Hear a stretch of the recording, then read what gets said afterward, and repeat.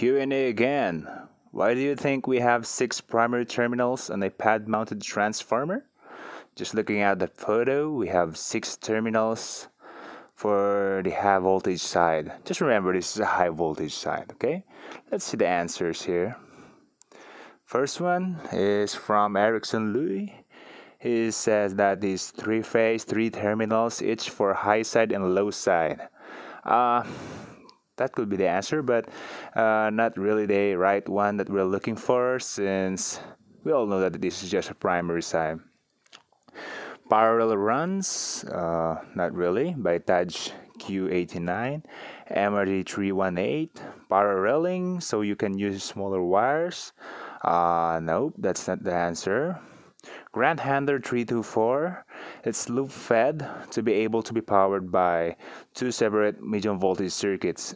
Yes, actually that's the right answer that we're looking for. So Grant Handler has some, I think I have visited this account, and he's really have some great experience regarding this in the high voltage circuits. So yeah, thanks Grant. And then Drew 528, voltage is higher on one side than the other. Not really, it's like the same answer by others. Cart 441, in and out supplies. It's a bit general to say that, but if he meant that it's in and out for a loop feed system, then it's okay, that's fine. And Adam Stewart, 3-phase input to 3-phase output. Yeah, it's a bit too general, like Cart 441 answer. But if he meant it for a loop feed system, then it's okay. Manio 8, 2 feeds coming in or a loop feed. So yeah, I've got to commend Manio 8. So yeah, loop feed, that's right. And then Matilja, why? So he's just asking us why. So let's check the answer. Okay, this is the answer. We've got 2 types of pad-mounted transformer. One is the radial feed and one is the loop feed. If we could look at that radial feed, we only have 3 high voltage bushings, like for this one here. And then for loop feed, we have 6 high voltage bushings. So if we meant by loop feed, it's really meant to be, this is the input here, and then going to the next loop, right? If it's for a radial system, then it's just going here, just one way here, and then for this one, then it's in and then out, like looping inside the transformer. So let's check any ideas regarding this. Like for this one, this is one example that I have in one of my projects. So we have a 34.5 kV input to growing here. Let's see, it's just going here and then looping inside the transformer, going out and then looping again inside, and then we have reached a dead end. It's a dead end. And just to say so, if we have a dead end, we're required to install a surge arrestor here. That's a surge arrestor. Don't worry, we're going to discuss this later on. For this one, let's have the radial feed first. Of course, this pic coming from Grant Hunter. Just I said, he has a great experience about this. If we have a radial feed, we only have one source here. One source, okay? And that's it. We only have one source, so look at that, one source here. So we have only 3 terminals. 3 terminals there, or bushing, right?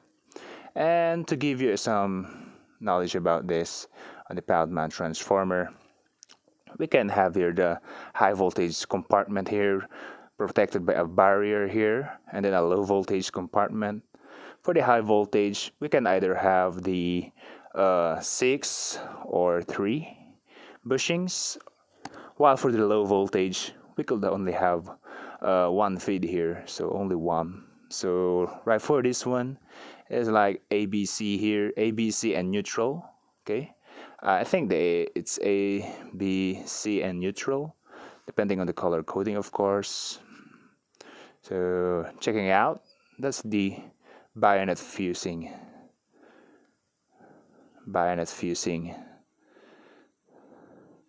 To give you a for pole-mounted transformer in overhead systems, we have power fuse and fuse cutouts. But for pad-mounted transformers, that's what we use most often. It's either current limiting fuses or what you call this, bayonet fuse. We just insert that in there. This is a great topic, And just to comment, Grant Hunter, thanks for your graphic there. Yeah, I know it's show like that. We have a switch open here. Yeah, we're doing great. Now for this one, we got the loop feed here. And then for the loop feed, I would like to commend High Power Energy LLC for this photo. Great work, man. I've visited your page. He's the president and CEO of the High Power Energy LLC. So I don't know, just great installation here. And when we say a loop feed here, just looking at the single line diagram here, we've got a single line here. Oops, sorry. There's a single line diagram here showing us if we've got the incoming source here. Okay. Oops, some minor bug there. Incoming source here, and then it's going to loop inside the transformer and then going out again. So it's just looping inside of it, supplying the secondary load here. Just the same here. So for loop feed, we have a choice. If we can have the one side as the supply or the one side, we can have both depending on the type of the system that you're working on. So for example here, there's the input of that, and then looping inside the transformer, going out. Okay, just to give you some knowledge about pad mounted transformer, the one that you see here,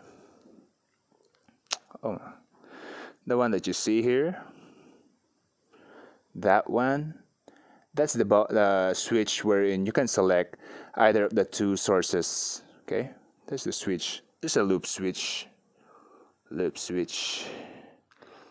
Either I can choose source A or source B. It's up to you.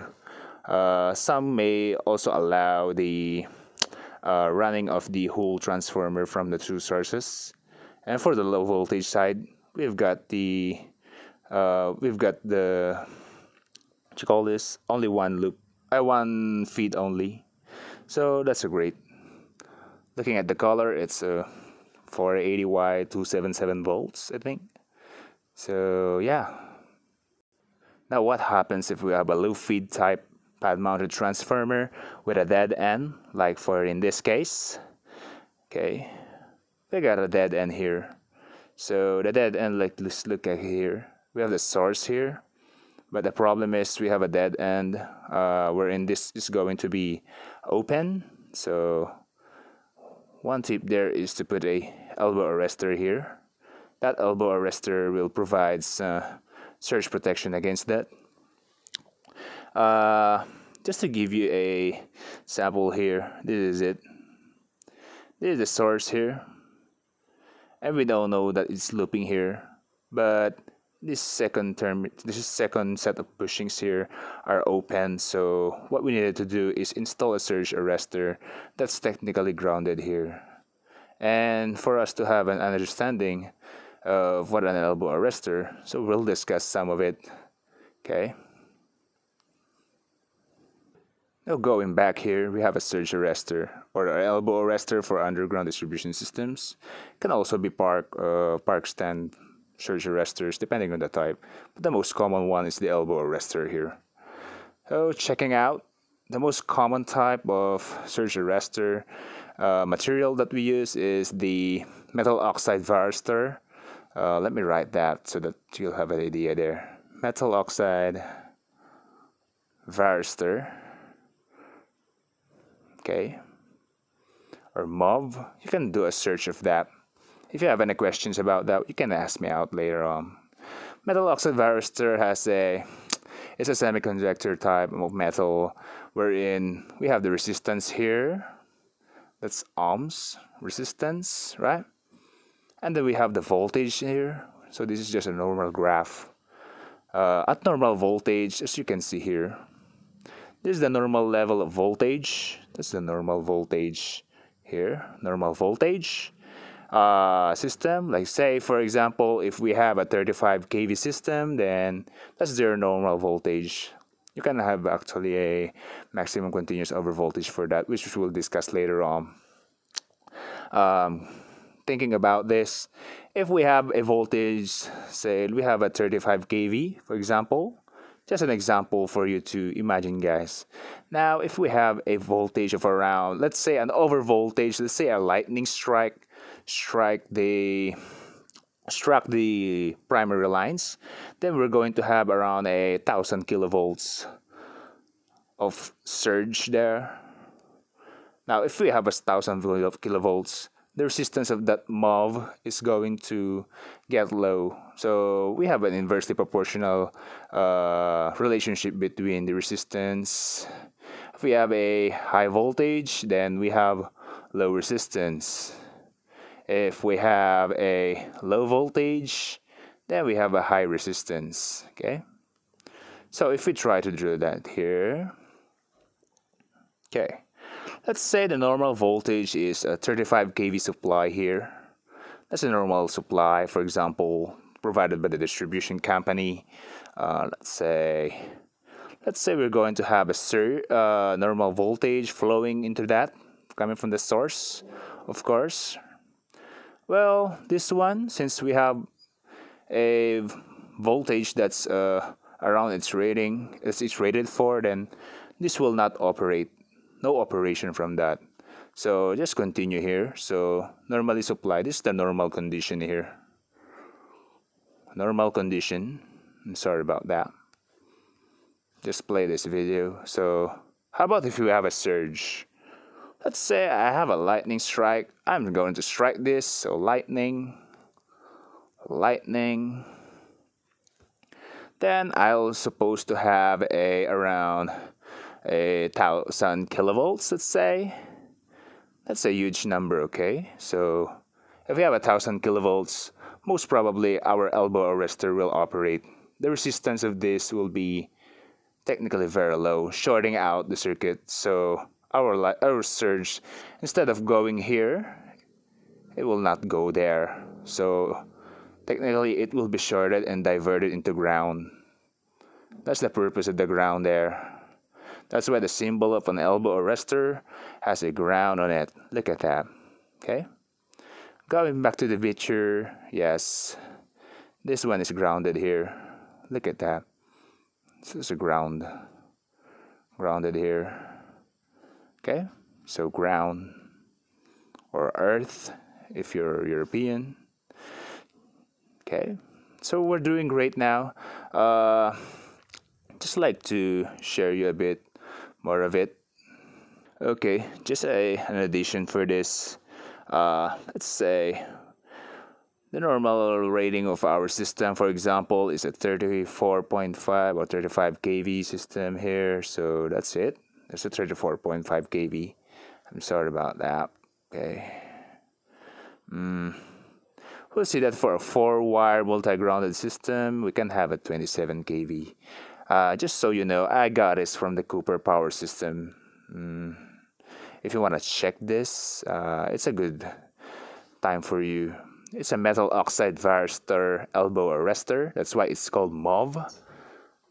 And then, if we look at here, the system voltage is 34.5 kV. That's why the maximum continuous overvoltage is 27 kV. Which is technically the one here, okay? That's the one here.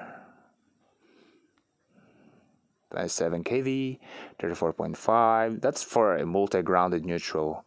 So, in simplicity terms, to make it simple, if you have a nominal voltage of face-to-face of 34.5 kV, and then we have an overvoltage that's greater than 27 kV on the line to neutral or line to ground voltage, then our elbow arrestor will surely operate.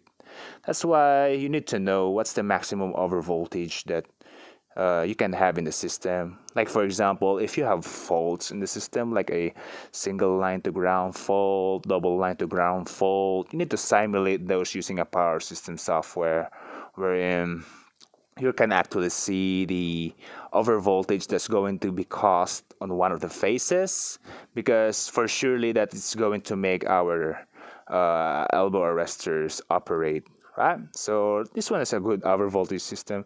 If you have any questions about this, we can tackle this in the next upcoming videos or series. We can make a video about this, but for now, I think it's already enough, just to be a bit more short. So thanks, guys. I like what's happening here now.